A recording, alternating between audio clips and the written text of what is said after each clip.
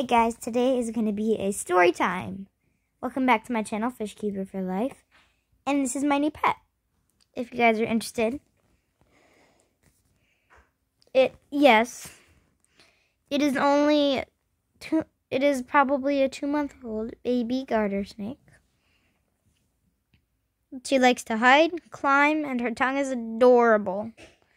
She's only 12 inches, 1 foot, and she's adorable. Beautiful patterning, but today we're going to be doing a snake story time. So this is a true story time of how I thought my teacher liked me. So anyways, and by liked I mean favorite student. He always used to comment on me, no other kid. Call me by my last name, call me kiddo, sweetheart.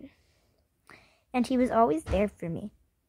Always asking me if I needed help. Always saying, look how good Ashley's doing.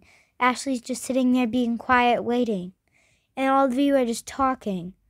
And look at Ashley. She's just journaling. And then there's all of you guys who are just doing whatever. Which did make me feel kind of good. And then once again, he would always lock eyes with me. And it was super weird. And yes, this is my story time.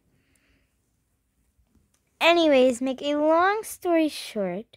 It is my birthday today, June 16th. So please do spread some love. I just turned 10. So yeah, my birthday is June 16th. The day is June 16th. So just for that, I hope to reach a couple million subscribers. That would mean the world to me. So, yeah. This might be the last birthday with my dog because he has cancer. He has 2 tumors that are very big, ignorant tumors, and they will keep coming back. So he's gonna die in a couple months. So yeah, I got a couple good gifts for my birthday. We're going to purchase some stuff off of Amazon. So yeah, I'm living a good life. So anyways, we got way off track. Back to the story time. Like I said, he used to say a bunch of cute stuff about me. And before this school year, he was always giving me stuff. And he would always talk to me. I would say goodbye and he would say goodbye, Miss Ashley. And sometimes he would even rely on me to take care of the class when he would leave for a couple minutes.